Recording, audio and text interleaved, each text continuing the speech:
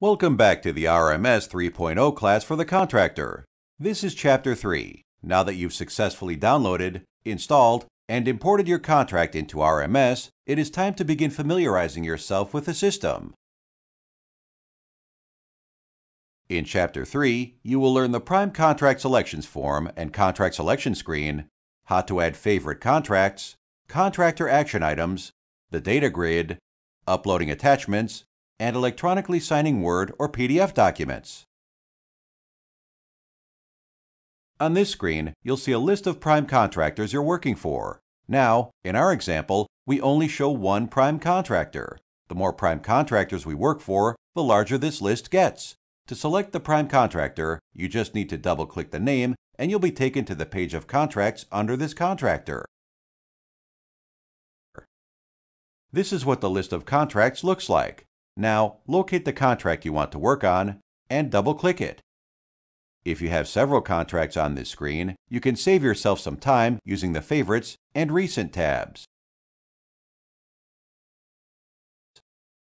Once you mark a contract as a favorite, it will populate and remain in the box to the left until it's unmarked it as a favorite. You can do this with as many contracts as you like. The Recents box on the right will show the 4 most recent contracts you've opened. So if you have several prime contracts here that you don't want to scroll through, these boxes at the top can be useful. Let's move on and learn how to mark a contract as a favorite. To mark a contract as a favorite, you will have to double-click and open the contract. Here, we've selected the Wideband Satellite Communication Center. Once you double-click the contract, it will open and look similar to what you're seeing on the screen right now. However, the image will be different. If you look at the top right side of the screen, you'll see a star and Mark as Favorite next to it. If you click on the star, the contract will now be available in the Favorites box next time you log in under this prime contractor. You can do this now by clicking the back button, which saves any changes you've made.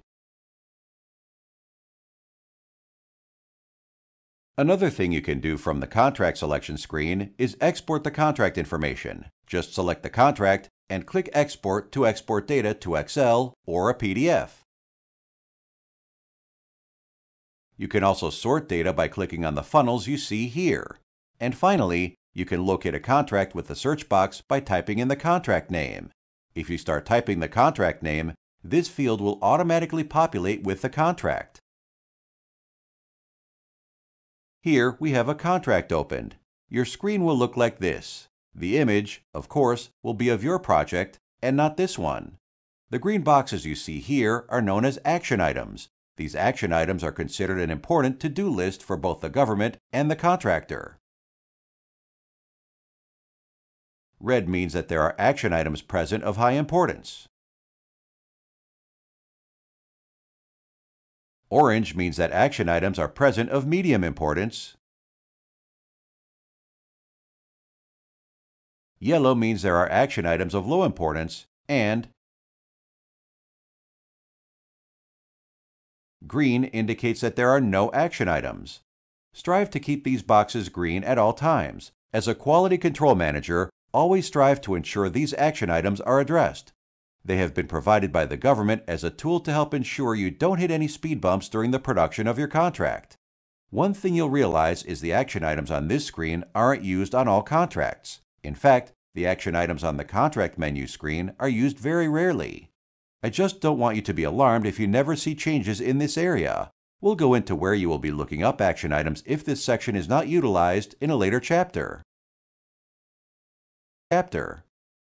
Back in the contract selection screen, we said you could filter and sort all data. This is true on all data grid screens. Just look for the filter icon.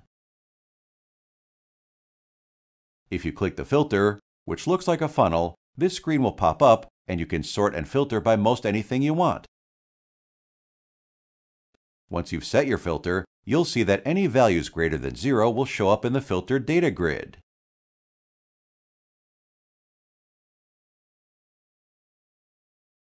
We also previously touched on the search box. Each data grid within RMS has a dynamic search box. Just start typing in the search box and the filtering starts immediately. In this example, we were typing the word seal. As you can see, 2 features of work popped up. both with the word seal in them.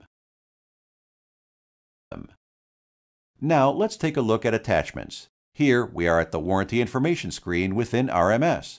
This is not the only screen that allows attachments. This just happens to be a good one to use as an example. Warranty information often comes in several documents, so uploading them all into one folder makes your job so much easier. Many file forms can be uploaded into the Documents Packages folders.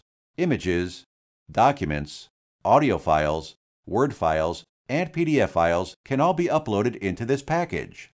Just think about a filing cabinet. You can put any number of documents inside of a folder, and you can have many folders inside of a cabinet. The document package is the cabinet. When clicking Add, it creates a folder that collects documents. Clicking Add will add a new attachment package.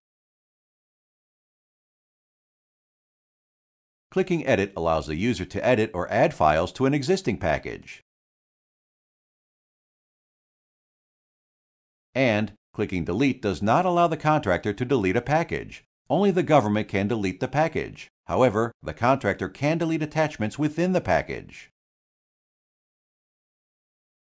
This screen shows attachments within a document package. The contractor can edit both the document title and the description of the attachment even if the file has already been uploaded.